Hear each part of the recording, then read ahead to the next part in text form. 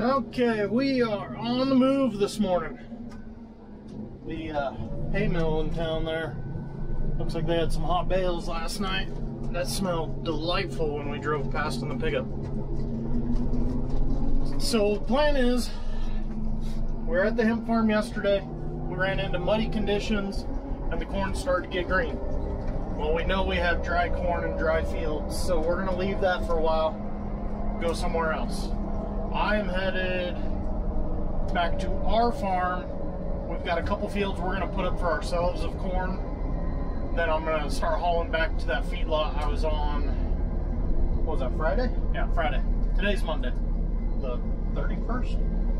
Yeah, today's Monday the 31st, just to date this for you. Glenn, who is back behind me, he was just finishing cleaning his windows. He is going to another farmer, going to keep hauling to the big feedlot that we've been hauling to for the last couple days.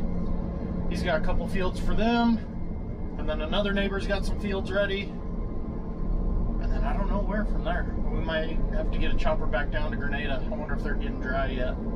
Ground. We know we got dry corn down there, but kind of takes a while to dry out an inch of rain when temperature only gets, oh, what was it, Saturday it was in the 80s, yesterday it made it to about 90. So maybe tomorrow we'll send a chopper back to Grenada, but for now I'm headed to ours, Glenn's headed to the neighbors. That's the plan. You know we're desperate when we bring the old freight shaker out of retirement. Don't even have the boards on that trailer. Well, 30-foot end dump, no extensions. He's probably hauling 15 ton. Big load, big load. Right here we have some exceptional corn. This is making 30+ ton. Not the world's tallest, but man, it is thick. It put on a great ear. But yeah, you probably can't read that. The instant wet's running around 25 and the instant dry's running almost at 7. So that'd be 32 ton.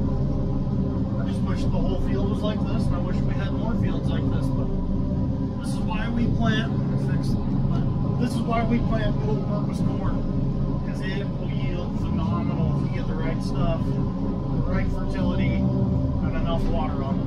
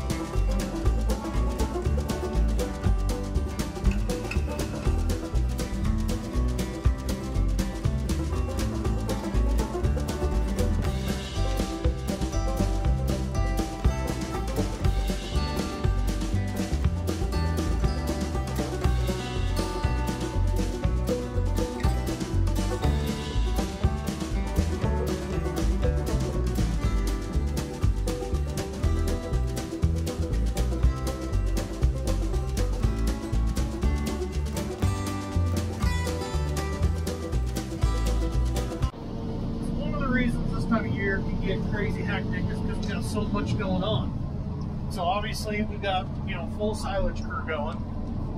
There's Bart finishing raking. I believe that's the last field of third cutting. We're also swathing some of our forage sorghum.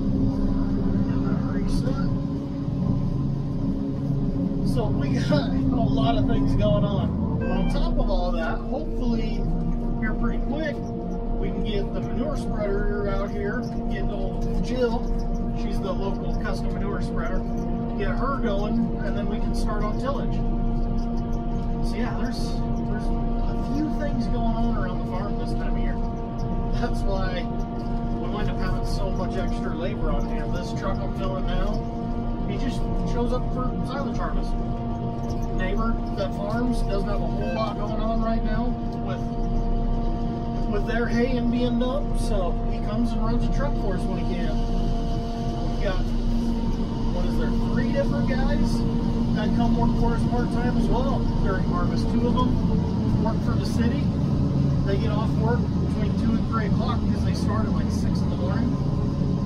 So they get off, I think it's 3 o'clock. A lot of times they'll come out and run a truck in the afternoon. Another guy drives a feed truck for a company in town. He starts at like 4 in the morning. He's always done by 1:30, 2 o'clock. So he's usually out here running a truck in the afternoon. It's a complicated situation with this many people. But somehow we always find a way to get through. So quick update for you guys. Finished the first 35-acre field. It's just before noon, starting on my second 35-acre field. This one looks like the yield on it is going to be really, really well, really good, really, whatever. You know what I mean. It's going to do well, or good, or however you want to say it. But so far, I'm liking what I'm seeing.